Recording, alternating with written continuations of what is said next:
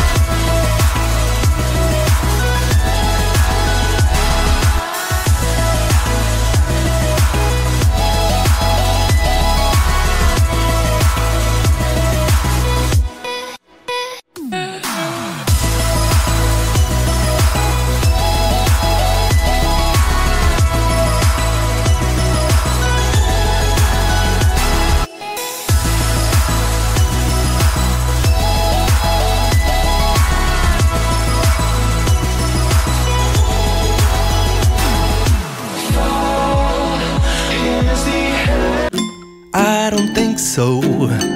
No, no, no, no. I don't think so. No, no, no, no. It's never, ever, ever, ever, ever, ever gonna happen. I don't think so. No, no, no, no. I don't think so. No, no, no, no. It's never, ever, ever, ever, ever, ever gonna happen. I don't think so. No, no, no, no. Maybe someday we'll become who we're meant to be.